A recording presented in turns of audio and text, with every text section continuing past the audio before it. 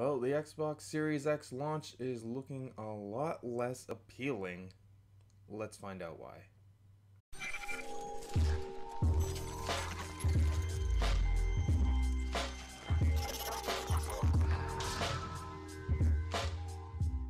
What's going on, everyone? Alex Prime here, and yeah, we got the big news yesterday. Halo Infinite has officially been delayed to 2021.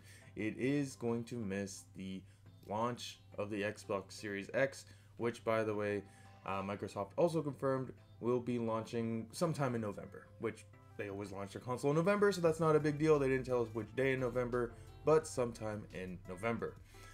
But it will no longer be launching with Halo. This is what the Halo team had to say on Twitter yesterday. Today, I want to share an important Halo Infinite development update with the community. We have made the difficult decision to shift our release to 2021 to ensure the team has adequate time to deliver a Halo game experience that meets our vision. The decision to shift our release is the result of multiple factors, Craig, that have contributed to development challenges, including the ongoing COVID-related impacts affecting all of us this year. I want to acknowledge the hard work from our team at 343 Industries, who have remained committed to making a great game and finding solutions to development challenges. However, it is not sustainable for the well-being of our team or the overall success of the game to ship it this holiday. We know this will be disappointing to many of you, and we shall share in that sentiment. The passion and support the community has shown us over the years has been incredible and inspiring. We wanted nothing more than for you to play our game with the community this holiday. The extra time will let us finish the critical work necessary to deliver the most ambitious Halo game ever and the quality we know our fans expect. Thank you for supporting and understanding. Chris Lee, studio head from Halo Infinite. So there you go, official word from the head of Halo. It will be missing holiday 2021. Personally, I think this is good. This is fine. The game needs work. The gameplay looked fantastic. I loved what I saw, but graphically, it needs some work. Lot of pop-in, lot of missing textures. Craig became a sensation. I hope they put him in the game, by the way, as an Easter egg. Craig gotta be there, man. He's gotta be there. But yeah, the game clearly was not ready, or not even really close to being ready for its launch. There were rumors that the build that we saw was weeks old, but then later it was confirmed that it was only days old. So like that is basically exactly what the game looked like, and it's just not what you would expect from a next generation Halo game, because it honestly graphically didn't look as good as even Halo 5. Now a lot of that does also come down to art style, because they're going more for a classic Halo art style, which I do like. I like that more, but they need to fix the pop-in, they need to fix the textures. That I guess they just can't get done in time. I don't expect a huge difference otherwise. Like some people are thinking they're going to change the entire art style of the game. No, it's going to continue to look like classic Halo, which is fine. They just need to touch up the textures and make it look like a next generation game.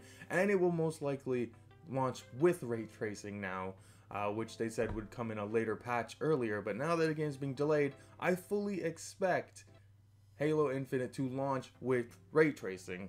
So I would look forward to that.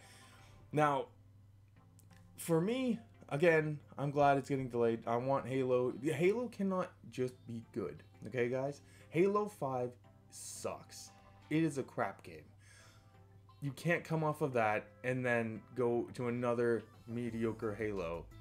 Halo Infinite cannot just be good. It cannot just be great. It has to be exceptional.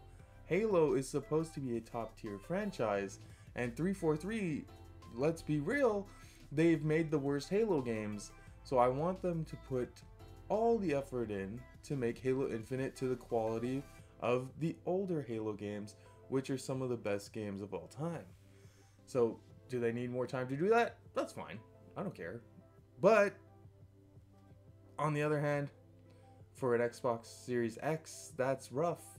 That's unfortunate because now the console is launching without an exclusive title. While you have Sony also launching at the same time, they have Spider-Man Miles Morales, and you had the Switch when that came out, it had Zelda Breath of the Wild. Now you have the most powerful console, 12 teraflops. It is a beast. It is the most, it has the best hardware out of all the consoles that are coming out, but you don't have an exclusive title. And Microsoft is touting backwards compatibility as their main reason to buy an Xbox Series X, but that doesn't really make sense because you can do that on the Xbox One X. So they're kind of in a tough position right now. I just can't believe they didn't have any other games ready for launch other than Halo potentially being the launch game. But now that that's gone, their launch lineup is basically third-party games and backwards compatibility. And I'm gonna be honest, I don't see the point of buying this thing. If you're looking for a new console, you should just get a PS5, since it will have an exclusive game and get all the same multi-plat games. But if you're already in the Xbox ecosystem, like with stuff like Xbox Game Pass, of course that stuff will carry over, and a lot of those games will get enhanced. That is a big advantage of upgrading to Xbox Series X. But is it a big enough reason to go get a new console if you already have an Xbox One S or especially an Xbox One X, which also enhances games? Obviously not to the extent that this new one will, but that's a big ask for like maybe $600 console, whatever it costs, to play the same games you can already play and nothing, like no big new game. It's going to be interesting to see how they handle this and how the community handles the launch of the Xbox Series X. Of course, during the first couple days, maybe the first week, you'll get all the really hardcore guys will buy the console no matter what.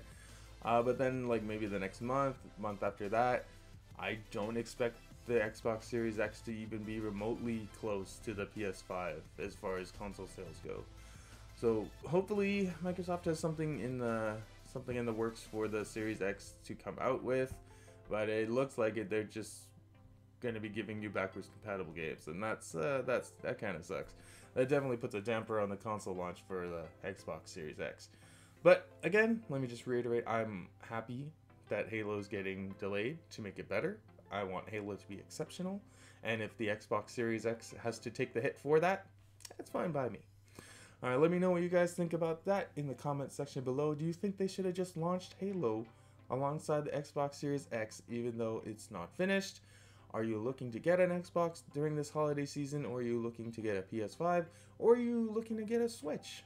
Let me know in the comment section below. I'm Alex Prime, and I hope you had a great time. Bye.